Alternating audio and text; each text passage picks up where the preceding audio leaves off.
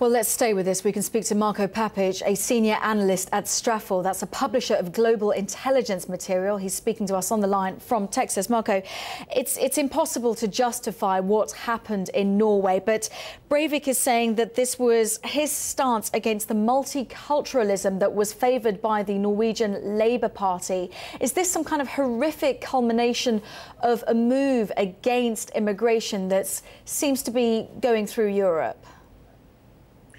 Well, first of all, good morning, and thank you for having me on your show. I would just say that the move against anti-immigrants and towards policies of xenophobia, if you will, really appear at the turn of every recession in Europe. So this is not in any way really a unique atmosphere right now in Europe.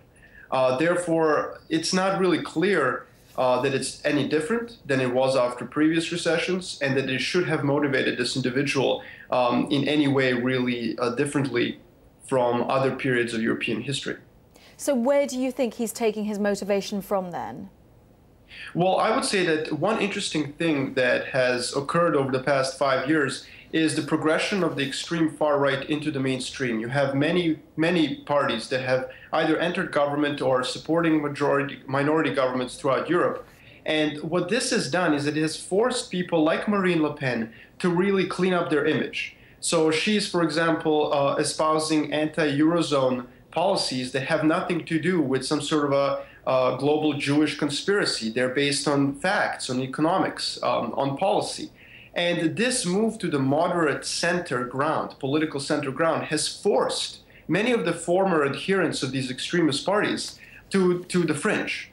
You have many more individuals who are no longer part of a group because the group has had to moderate.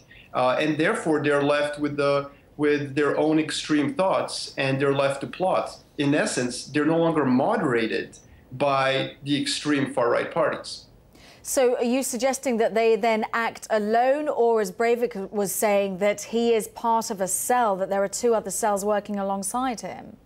They're most likely working alone, and there could be other cells. The point is, though, that the most extreme individuals are being pushed out of what used to be an extreme far right. That extreme far right has become part of the mainstream.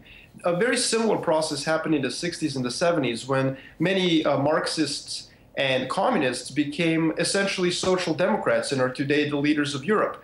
As those moderates left the extreme fringes of left-wing parties, those who were truly extreme and who were truly ideologically pure left and formed their own extremist organizations that were far more on the fringe than the left-wing parties were. And you had, of course, the wave of terrorism in the 70s. And this could very well be happening today simply because the extreme far right has become more legitimate and has become more part of the political mainstream.